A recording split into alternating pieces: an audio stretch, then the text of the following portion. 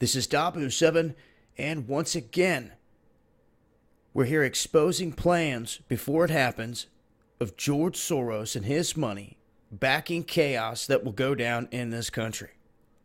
We've exposed him backing this chaos from Ferguson to the refugee invasion across Europe, to the acts recently in Berkeley, to everything behind Black Lives Matter and other groups, funding them through his NGOs, groups like Open Society, MoveOn.org, and the recent Women's March that took place in D.C.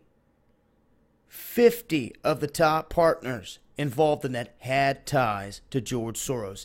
And those same individuals are coming together for an April 15th march, calling for Trump's tax papers. They want to see all of his tax stuff, and that's what they're pushing for on this march when it goes down.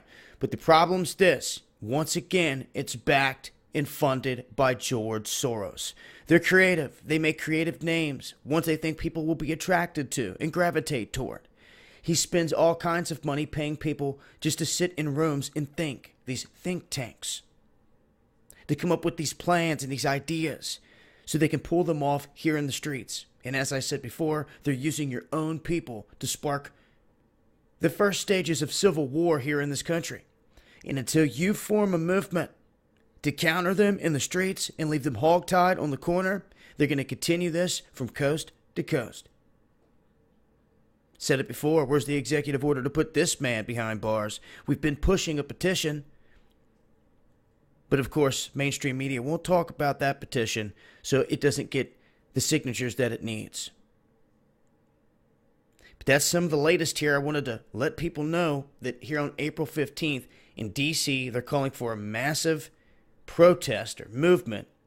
They're also saying there's going to be 60 other locations involved. So you can guarantee they'll have groups in downtown cities across the country. As I get a list of those cities, I'll keep you guys posted, but you can expect this to be all across the country on that day. And you need not wonder, how's it going down? It's all because of this man right here and his money. And that's the latest, so heads up for this one. Stay tuned for more. Tune in to Underground World News Live tomorrow night, 8 p.m. Eastern, Dabu77.